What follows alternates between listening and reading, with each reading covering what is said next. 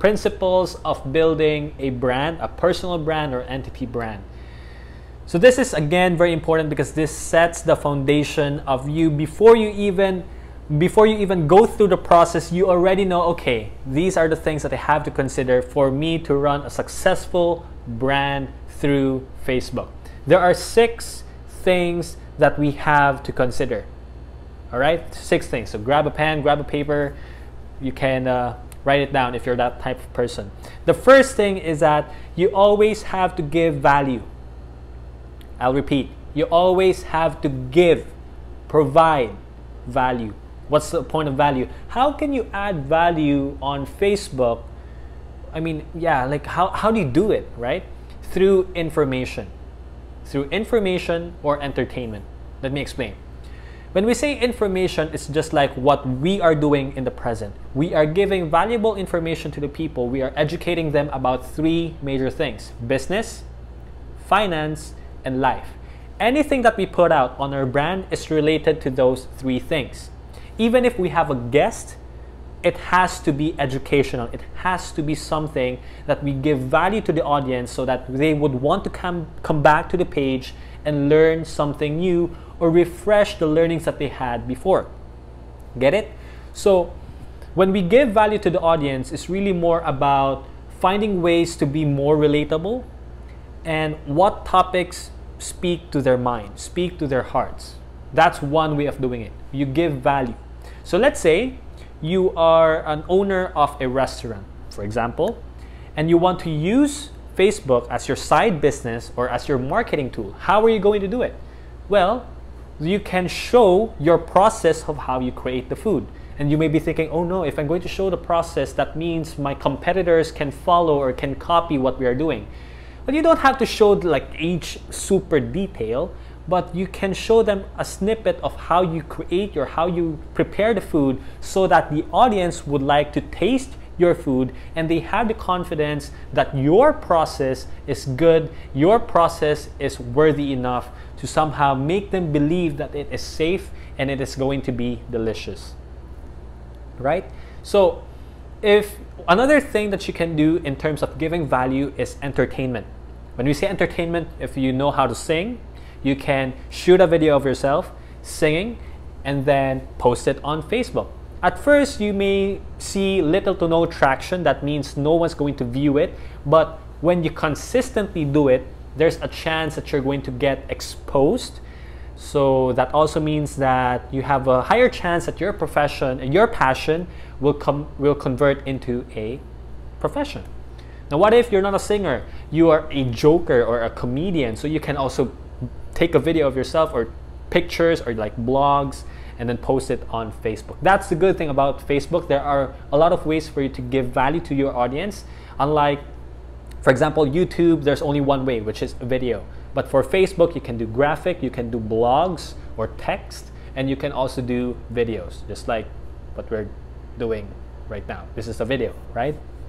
And so the point is, when you give value, it's not value that you want to get something out of them, but it's really value that you want to give something to them. I'm going to repeat that. It's not something that you get out of them, you give it to them. You know, you provide so much value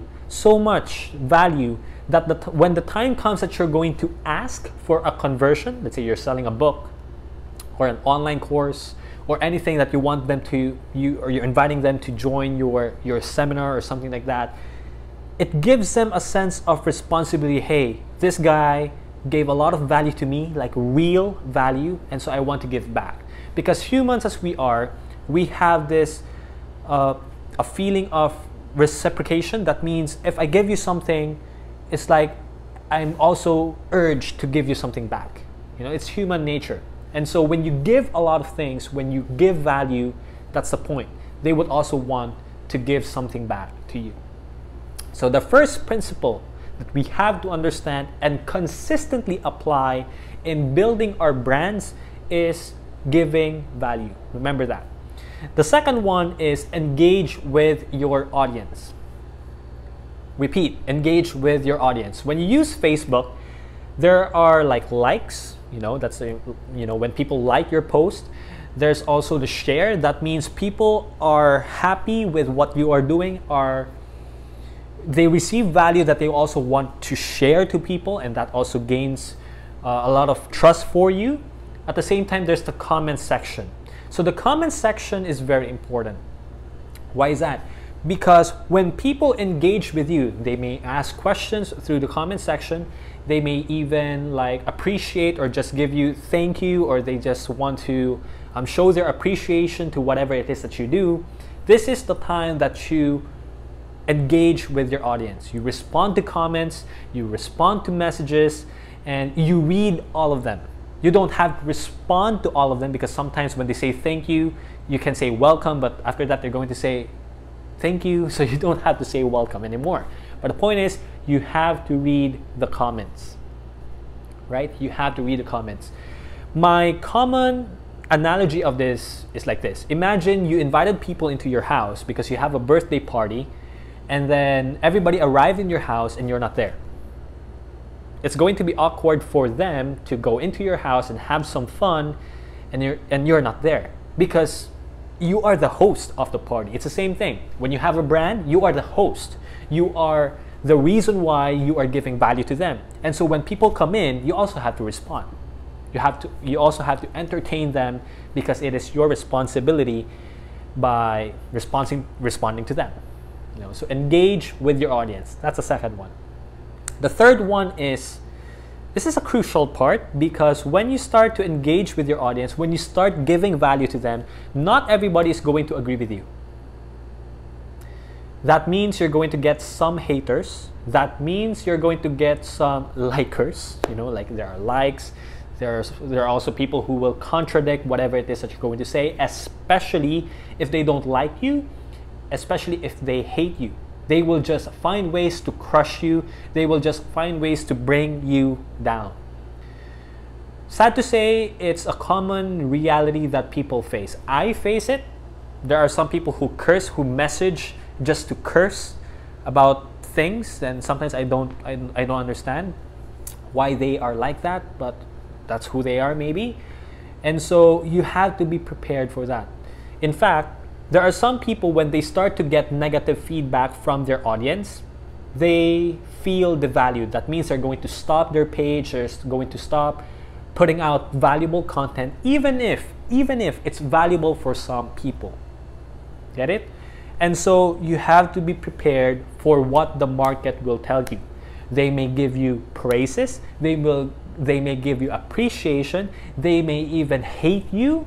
Sometimes some people will hate you. But at the end of the day, you have to stand firm. You have to know who you are, and you have to know what you're trying to do with your brand.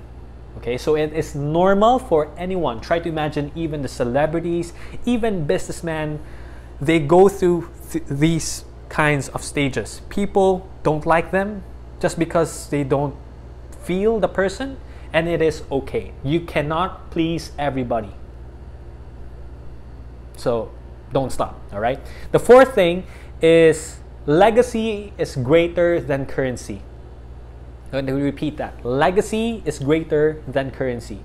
Now, when we start to create a brand on Facebook, it is more about the long-term planning and the long-term effect that you're trying to do to impact the lives of people through entertainment or education or information that you're giving out. But there are times that you will be shown like opportunities, that may reroute you or may give you like a detour of where you want to go. What do I mean by that? Just going to give you like a specific thing that happened to me, happened just recently. So the present, again, is a platform where we share three major things: business, finance, and life. And so when we got like followers, things like that, people are engaging. Some people are approaching me because they want me to promote their product and just say, hey, buy this product. And even if, and they are willing to pay me just to do it. Because in their mind, it's marketing. They're paying me to tap the audience, and then somehow, since you have built that trust with the host, in this case it's me, what's gonna happen is people would want to do that. That's like how celebrities do it, right?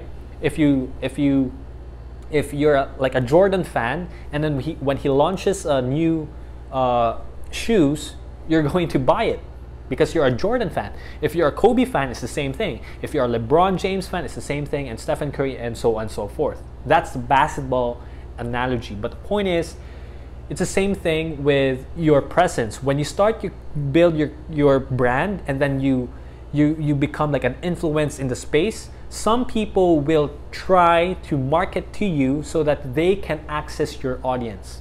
And so if you're going to sacrifice all your hard work just for you to get that currency, that amount, for you to market something that you don't even believe in, or it's not even aligned with your brand, then that means you're in it for the money.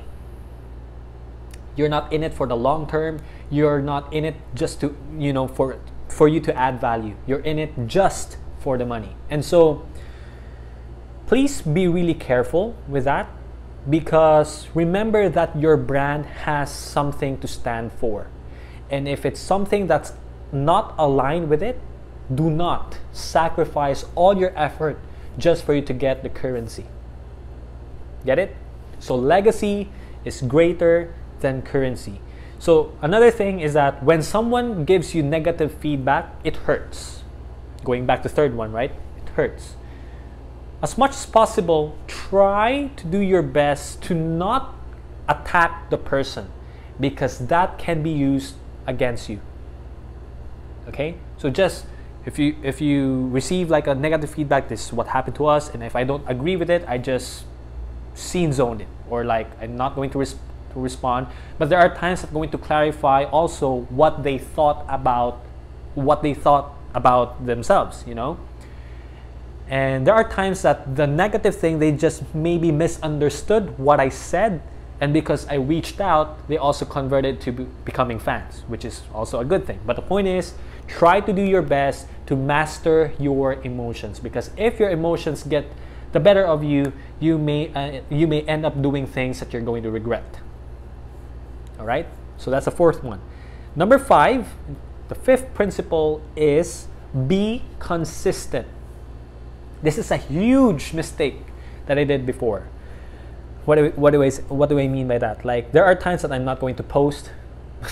There are times that I'm not in the mood, or I don't have anything because I'm going to make excuses like I have a lot of work to do, or I don't like to do it anymore because the internet is down, or I don't like the quality, and blah, blah, blah, blah, blah. But at the end of the day, you have to be consistent. Imagine you like a show, right? For example, Game of Thrones.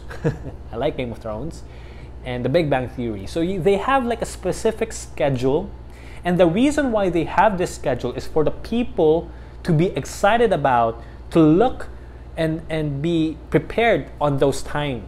When the time comes, okay, it's the Game of Thrones, or like the Avengers movie, things like that. It's the same thing with what you're doing. So if you set a specific schedule for your content, right? Like it may be a blog, a graphic, or a video. The point is, you have to be consistent so that people will remember you, and there is also some sort of excitement from your audience, from your community, that they also want to wait for your content, because they know that every time you put up content, it is something that they are waiting for. It's like when you're hungry and then you go to a restaurant, and then the waiter says, all right, your food will be served in between 15 to 20 minutes, and then when it reaches 30 minutes, you're going to get mad. But if it arrived like before 15 minutes, or 15 minutes exact, you're going to feel happy. It's the same thing. It's the same analogy, all right? So when you say, or when you identify a schedule, you have to follow through that schedule. For the present, as of the moment, we have 2 videos per week. That's every Wednesday and Sunday at 7 p.m. PHT. But we are also planning to change it, because we're doing live videos once a week. So we're still ironing that out, but the point is, you have to be consistent all the time. And the last thing is, don't forget how you started. So truth be told, there are some content creators, when they started with 0, and then now they have like 100,000 followers, 200,000 followers, whatever. They tend to forget where they started, and like they act differently, like they're not as humble as before because they think that, oh yeah, I have achieved something. But the point is, remember where you started, because when you know where you started, you don't rest. You try to improve what's gonna happen to your business, right? One of the best quotes that I like from Gary Vaynerchuk is, you try to put yourself out of business every day. Again, you try to put yourself out of business every day, because doing that is way more fun than having someone else destroying your business for you. Getting it? That means you have to constantly improve. Remember, when you started, you tried to find ways to add value to the community. However, as time flies, what usually happens is you're no longer trying to add value to your community because you feel like, oh, it's okay, I have a lot of followers. No, it's not like that. At the end of the day, you need to value your community, just like how you value your friends. Okay? So don't forget how you started. So those are the 6 principles in order for us to create a powerful personal brand that's gonna stick. Number 1 is you always have to give value to your audience. Number 2, engage with them, especially when they reach out to you. Number 3 is you have to be prepared for haters, because it's gonna happen. Whether you like it or not, it is gonna happen. Number 4 is legacy is greater than currency. Never sacrifice your brand just for a short-term money, because you're going to regret that decision. And by the way, your audience is going to feel that. They will know, because they have known you, and when there's something fishy, they will recognize it. Number 5 is you have to be consistent. So when you say that you're going to put out content on a weekly basis, that means you have to stay to your word. You have to honor your word. Number 6 is don't forget how you started. You may start with 0, and now that you're 100,000 or 1 million followers, but remember how you started, because it will always keep you planted on the ground. At the same time, you will always find ways to improve for the sake of your audience and for yourself.